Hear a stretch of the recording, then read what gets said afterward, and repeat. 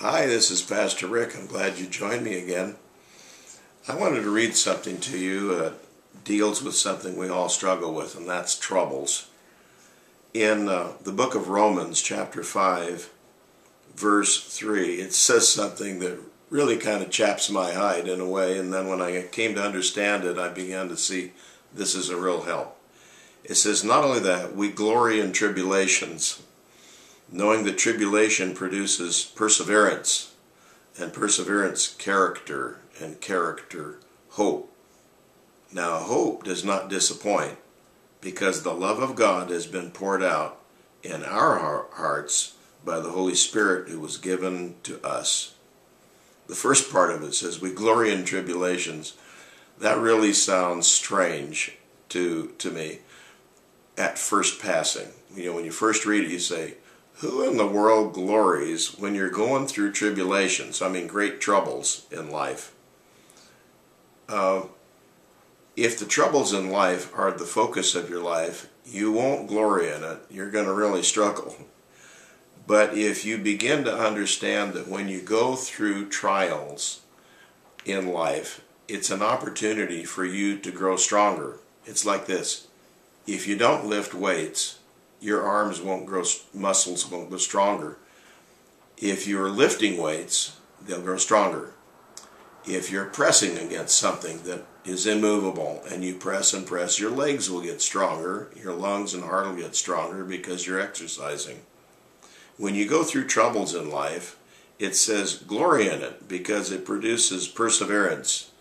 This means you learn through the experiences of life to keep on keeping on, even when things appear to be hopeless and when it appears like it's really challenging and difficult. You really get stronger when you realize if I keep on keeping on and endure, I'll get through this. We will get through this, especially together.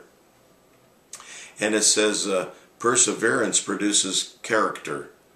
You know, the people that I've known in my life who are people I look up to, who are strong, who keep on keeping on no matter what's going on, who have developed strong character and virtue in their life, are not people who've had an easy life. They're people who have prevailed. They've gone on and succeeded in spite of the struggles and troubles and the burdens that they've had to carry in life because they've grown stronger and stronger in their personal life.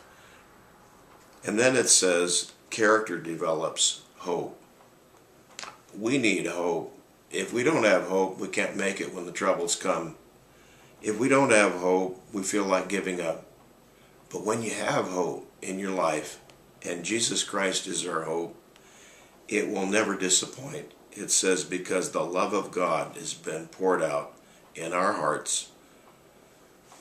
The love of God was demonstrated when God gave His only begotten Son, Jesus Christ, to die for you and for me.